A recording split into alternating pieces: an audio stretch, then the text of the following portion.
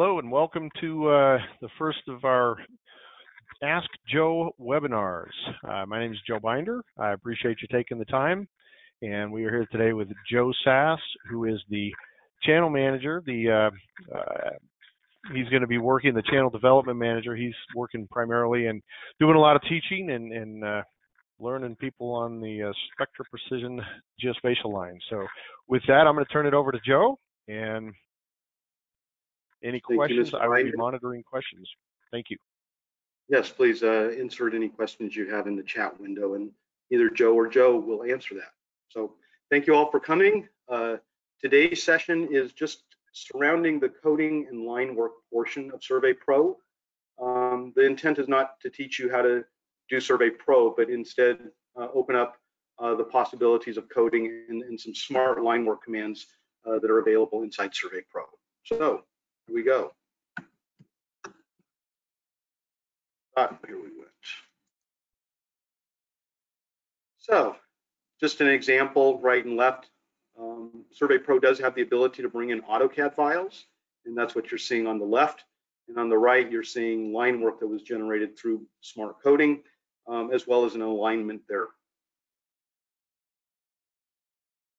Survey Pro is using, let me turn off my camera, it's probably very distracting. Survey Pro uses the Trimble FXL feature definition schema for the coding. So this is common platform between Survey Office, Trimble Business Center, Trimble Access, and Survey Pro.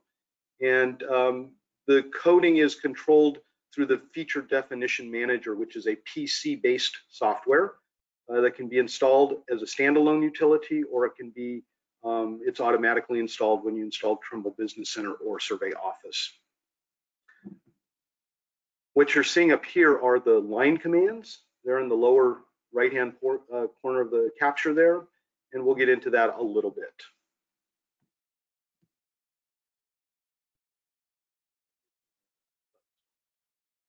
So the FXLs can create points, lines, and polygons. So the points can be feature coded, for instance, FH for fire hydrant, and lines and polygons can be created through the coding. Polygons can be created through a close command, for instance. Features and attributes. So the feature would be fire hydrant, and the attribute would be condition of the fire hydrant, the brand of the fire hydrant, the last time it was serviced, etc. And then the attributes, features and attributes are controlled by layers. And then, as I mentioned earlier, there are like 9 or 10 control codes that actually generate the line work in a smart way. Here you can see the code edge of pavement as defined in feature definition manager.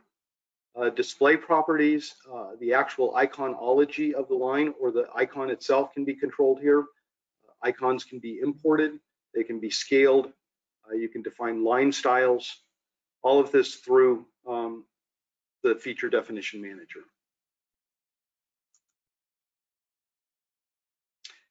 Inside Survey Pro, you are given the choice to assign codes or assign descriptions, and that's a very important differentiation.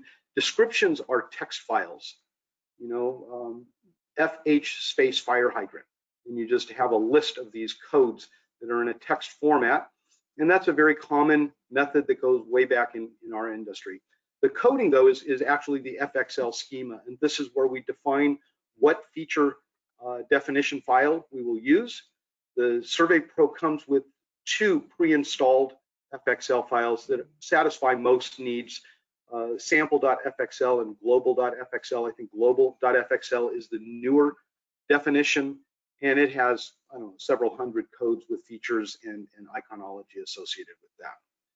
Some people want to, so the reason we make you choose between features, between descriptions and codes are binary.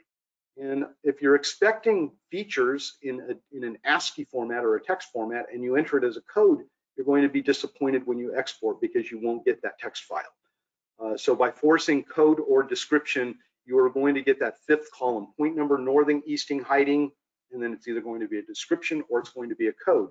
If you want both, you can set up Survey Pro to actually prompt you for descriptions or prompt you for codes after the shot has been taken. Prompts always occur after an observation. You can see there are 5 prompts listed here, and each one of these would be asked of the user after an observation is made. This is true for both total station measurements and GNSS.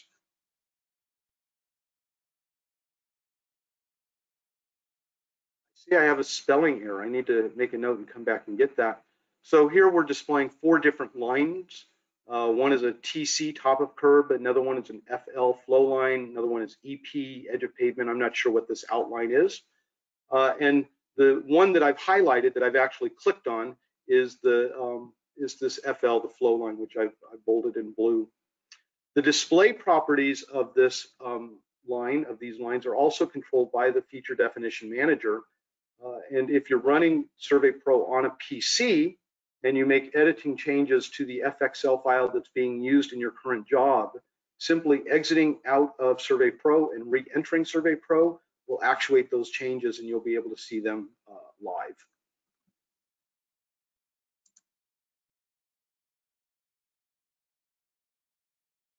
Here you can see that we had edge of pavement, flow line up there, and I've now defined the color as green. And so when I come back into Survey Pro, after exiting and re-entering the program, it's updated that previously blue line to now a green line. Weighting can also be controlled. There are a number of line control codes that are part of Survey Pro.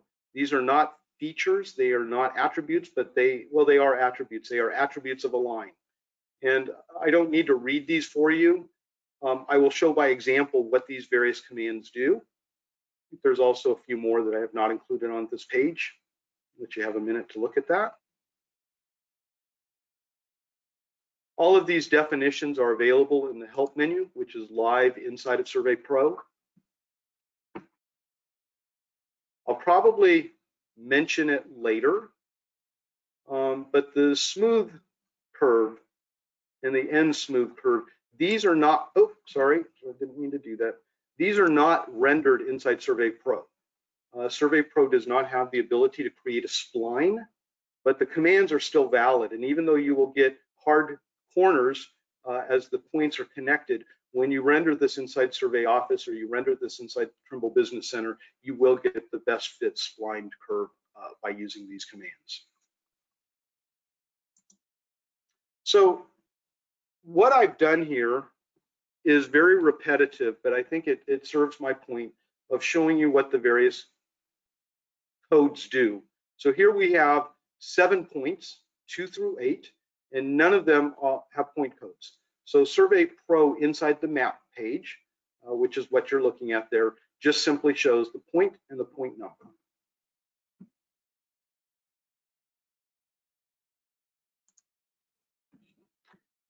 If I stick point codes like water valve or nail, these are not only assigned the point code itself, but they are also assigned to a code layer. And a code layer is different from a point layer. So we have 2 different layerings going on inside Survey Pro, one related to codes and one related to points.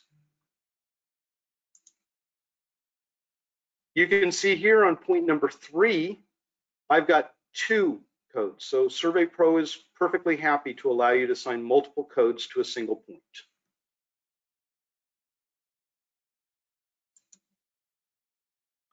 Here, I've assigned the command FL for flow line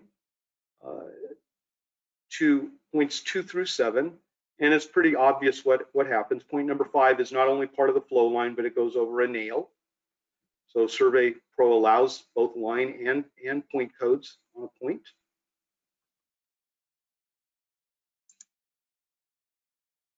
And here what I've said is on point number 2, start a tangential arc. Well, a tangential arc requires an incoming tangent segment, and there is none. So Survey Pro doesn't know what to do and does nothing because it's an invalid command. However, if I move that command to point number 3, you can see that Survey Pro then creates a best fit arc between points number 3 and 4, and it uses this tangent to define the beginning of this curve. So it's a start tangential arc, and this is between points 2 and 3 is the tangent segment.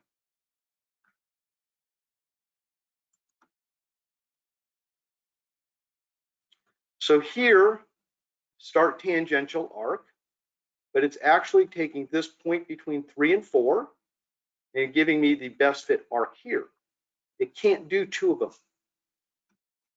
So you would expect it to come like this maybe and out, but Survey Pro doesn't manage it like that. I would have to, I'd have to do something else if I wanted 2 arcs there. So you can see there's no difference between these 2 commands. So if you have commanded Survey Pro to do something it doesn't understand, it will likely just ignore it. Here we've got 2 start tangential arcs. This one is defined by the tangent piece 2 to 3, and this one is defined as the tangent piece between 4 and 5, connecting points 5 and 6.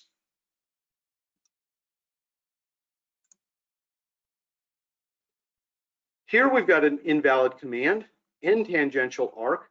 Well, there is no tangent piece here, right? There's a water line, but there is no incoming tangent piece to end. So if I adjust that a little bit and lower that, then you can see that I've got a tangent piece between 3 and 4 that helps me define the arc between 2 and 3.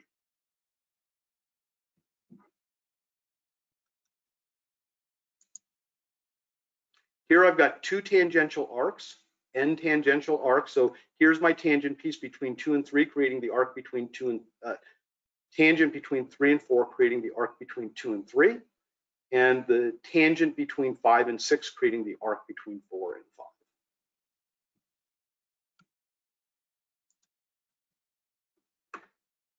So I don't need to do the start and end commands unless I want to be very intentional about my line. So you can see here I started on point number 2 and ended on point number 4 intentionally. And by doing this then, I don't have to connect points 4 and 5, and they are autonomous independent lines.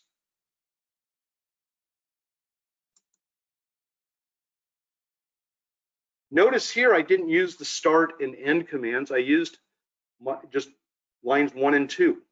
So this is very effective method if I'm doing cross sections, right? I can have flow line on one side of the street and flow line on the other, and I just call one FL1 and the other side I call FL2, and et cetera, with top of curb, back of curb, edge of pavement, et cetera. I can just use 1 and 2 and 3 and 4, and that will then automatically make these lines autonomous versus using the start and end command, which might be a little bit more require a little bit more thought and attention to that point. So here we've got a start non-tangential arc and end a non-tangential arc. And so what we do is we find the best fit curve through these 3 points by doing this. Finds the curve that goes right through point number 4 because it's on that line, and this is where I'm going to end it, is on point number 5. You notice that neither of these are tangent to the segment before or after them.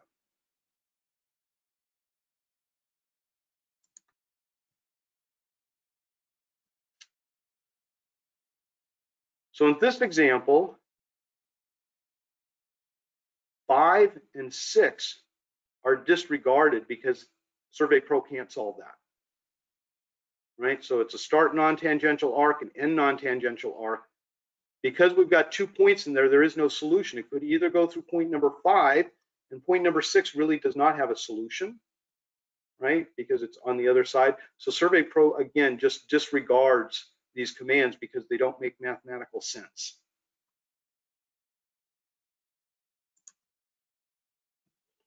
Here, just having 1 point in between the start non-tangential arc and the end non-tangential arc, we then get the proper connection of the arc going through point number 5.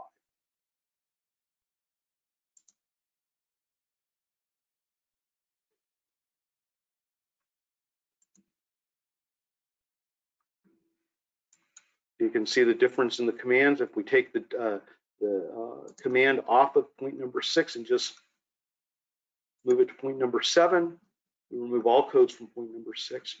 And by the way, I did these examples using the point editor inside Survey Pro.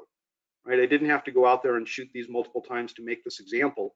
I took the points once, and then I was able to go into the point editor of Survey Pro and just change the codes, and it would re-render this line work for me.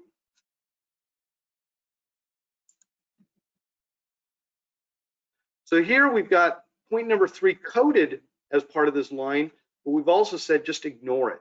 Do not join. That's what the IG is, ignore. And so here, even though it's got the code, it's not a part of the line. And you can see the nomenclature here. Inside Survey Pro, I could type this in, WLK space IG, or there's a menu-driven selection process.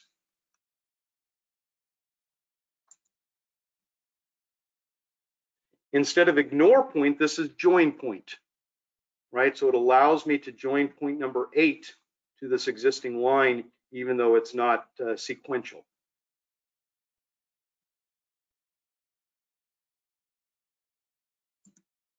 Joe, when you're doing that shot, since you're prompted after that, and you're actually observing point number 4, when you observe point number 8, do you need to give it any code at all? I see you have it blank.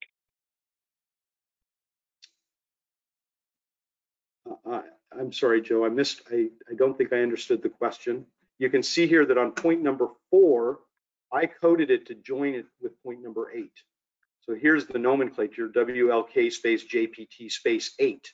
And so inside the menu-driven portion, yes. So there's nothing that I need to do to point 8 on that one.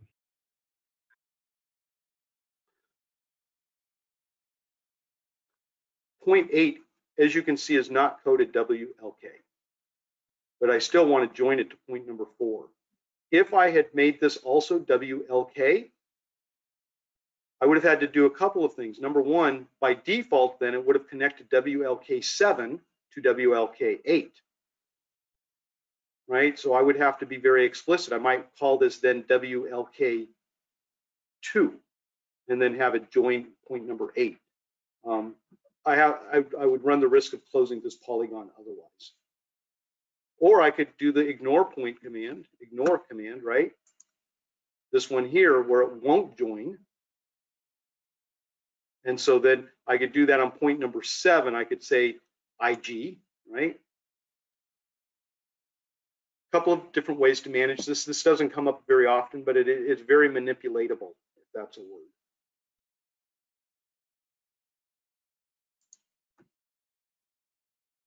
Here you can see that using the CL, the close line command, I'm able to create a true polygon.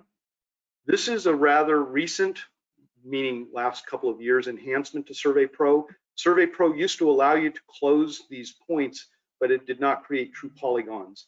And today we are fully up to date with the Trimble FXL schema, which then allows us to do both the splined best fit curves and these polygons, which we were not able to do before. As I mentioned earlier, we've got a start smooth curve and an end smooth curve command. And so we're asking Survey Pro to find the best sequence of splines to fit through all of these points. This is the way Survey Pro renders it, and yet that's not an accurate presentation of what it would look like inside Survey Pro, inside Survey Office or Trimble Business Center. But the commands are valid.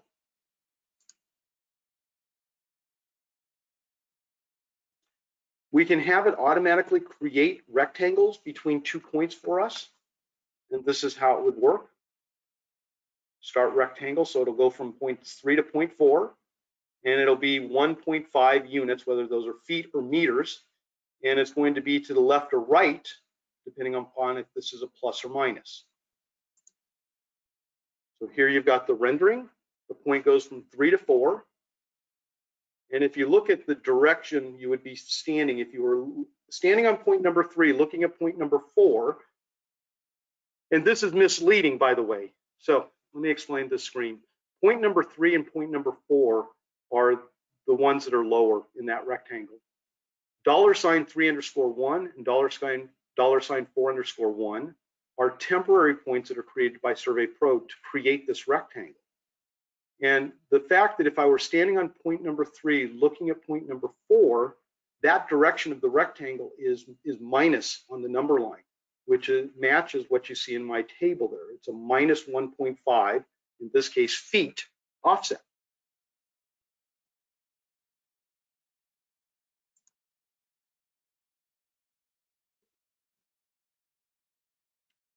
Start rectangle minus, start rectangle plus, what does that do? So when we get these temporary points, Survey Pro, and when I say temporary points, the $sign, I can right mouse click on those, which is an extended keystroke in this map page inside Survey Pro, and I can select create point. And by creating point, it will take the northing and easting of $5_1, and I can now put that into my point file of the job. If I don't do that and I exit this page, those points disappear. In fact, if I went down underneath the snaps option, there's an erase icon, and I could just erase these temporary points. So I have to be intentional about saving them into my job file if they are interesting to me.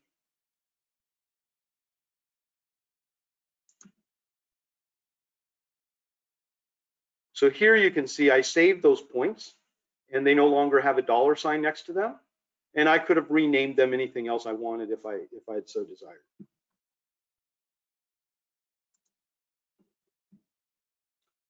So here we've got a center point and a perimeter point.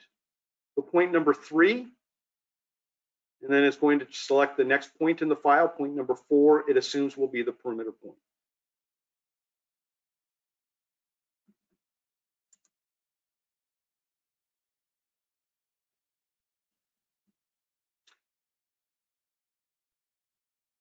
Let me go back.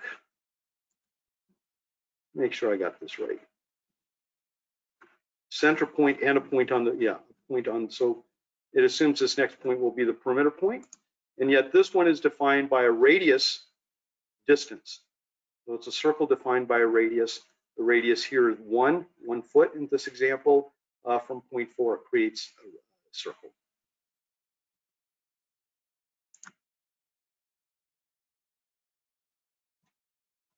So here again, you can see that point number 5 is the center point. Point number 6 is on the radius. It creates the radius. And even though it comes very close to point 7, 8, and 4, number 6, the point immediately after point number 5, defines the radius of that circle.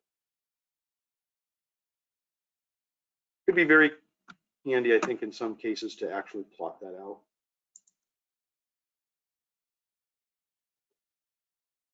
So here is defining the circle by the intersection, the arc created, or the circle created going through points 3, 4, and 5.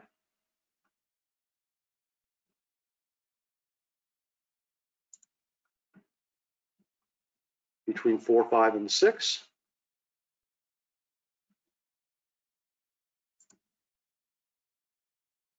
So here, it's supposed to have 3 on the circle, but there aren't enough points. So Survey Pro, again, just ignores this command because it can't do it. If I had put number 8 with the code BA, then the command would have actually drawn the circle. Maybe I show you that. You can also do offsets. So here we've got a horizontal offset of 2 units on point number 3, going down to a horizontal offset of 1 unit on point number 4. And this can clearly be seen here in the rendering of Survey Pro. That's a horizontal offset. And here you can see it can be varying lengths and you can have it continuous.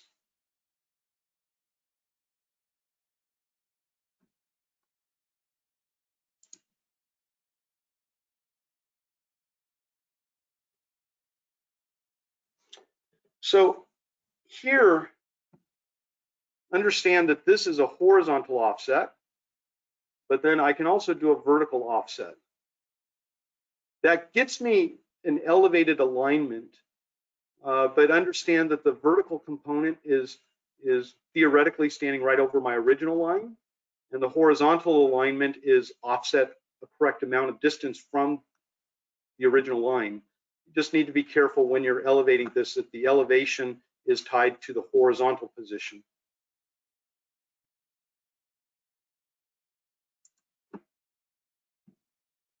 Here we've defined a polygon just by 4 points.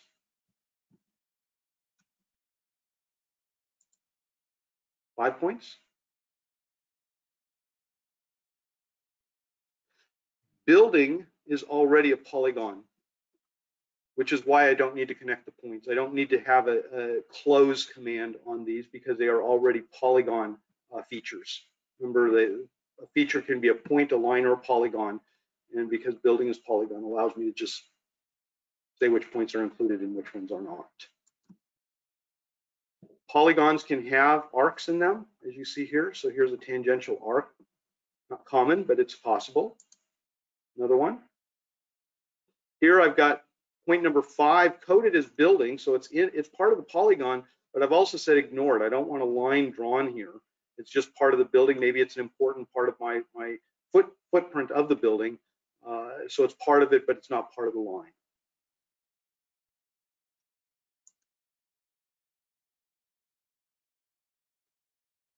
So we're running very early here. You never know how long these things are going to take when you do these. Here you can see a job that has been surveyed in Survey Pro out in the field. It's done with the total station. There's a variety of points and a variety of lines. There's an alignment in there. You can see where the total station was set up down here, and the backsite was somewhere down here. So importing this into Survey Office will not generate these lines until I say process feature codes. And in order to process the feature codes, I need to have that FXL file that I used in the field inside Survey Office. So when I import this job Belago underscore Linework, and I use this import, the typical import of Survey Office knows to drag that sample.fxl file with it. If for some reason that file is not in the same folder as the job file, it won't get it, and then you can manually import that FXL file.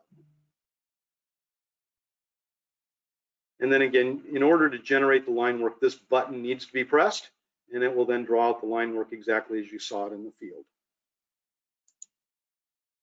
So we've got a lot of time. I thank you guys very much. That really is a 20,000-foot view of Survey Pro coding. I hope it answers any questions you might have had, but if there are questions that are still unanswered, now would be a good time to pose them. Joe, we do have one question here that what is the difference between groups and categories in the FXL? I don't know. I would like to understand that as well. I think that's just another tool for layering your codes, right? You've got code layers, you've got categories, you've got groups, you've got commands. If we take a look at Feature Definition Manager,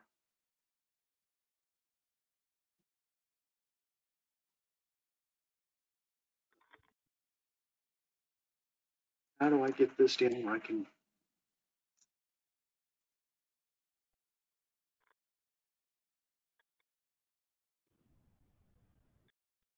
I'm gonna have to hide my toolbar that I can then access this and pull it down where we can see it and use it.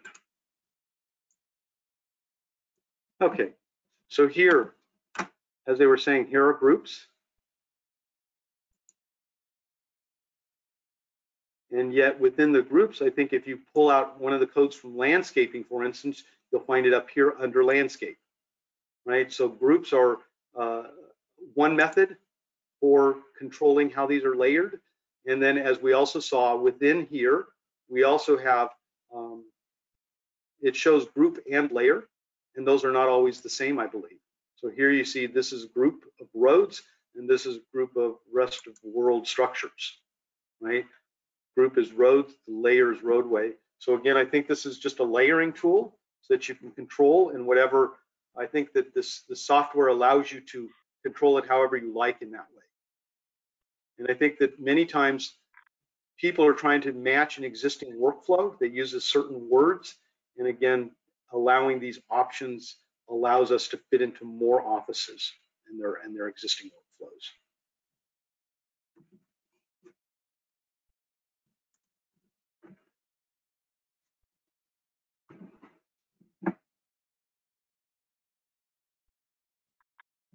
More? Any other questions from anyone out there? We've got a couple of people giving some feedback, which is all good to have. Appreciate that. So my intent with these is to convey information, not to fill an hour. If my presentations run over next time, then we'll just count it good that we got done early today. But I want to thank you guys very much for attending, and look forward to meeting with you guys next Thursday. Thank you. All right. Well, thank you all. Appreciate your time today, and have a great rest of the day and a good weekend ahead. Thank you. Thank you.